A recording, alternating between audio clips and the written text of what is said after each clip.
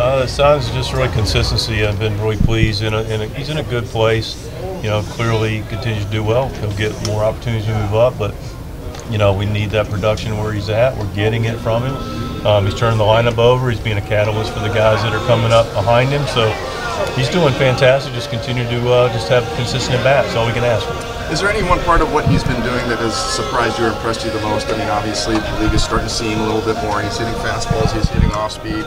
Just your thoughts on just how he's been able to adjust thus far. You said his adjustments, his ability to adjust and see the game and understand not only what they're doing, but what he needs to do to counter it in some degrees.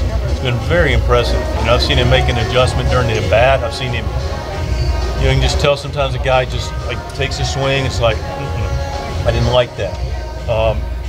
And now you see an intent to something different.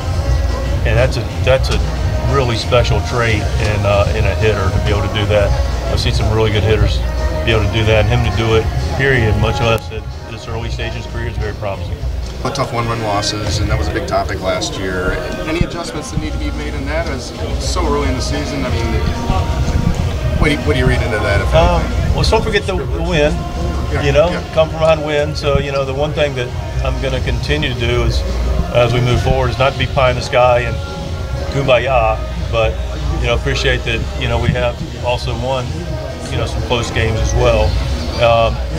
Relative, it depends on how it looks. Candidly, just some circumstances yesterday was, what different we could have done, should have done. Yeah, we could have some opportunities maybe early in the game to open the game up a little bit with some opportunities offensively. But beyond that, it just gets down to execution, and we didn't have a play that didn't go our way that we would expect to make more consistently. So I don't know how you would change that part. Right. So. You flip-flopped Kim and Profar. It's kind of your first adjustment to the top six. Can you just walk us through your thinking there?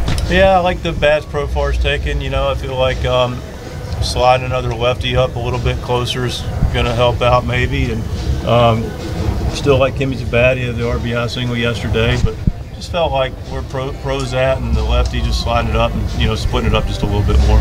The offense had been quieter. Is this kind of like it's a slight adjustment to the lineup? Is this like further proof that you're not going to be knee-jerk about these things?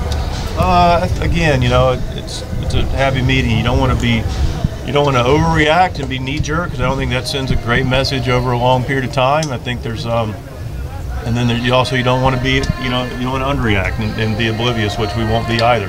We'll take the temperature, see what it looks like, and always be open-minded about putting our best foot forward with all factors considered. As productive as Merrill has been, have you been tempted to move him around a little bit?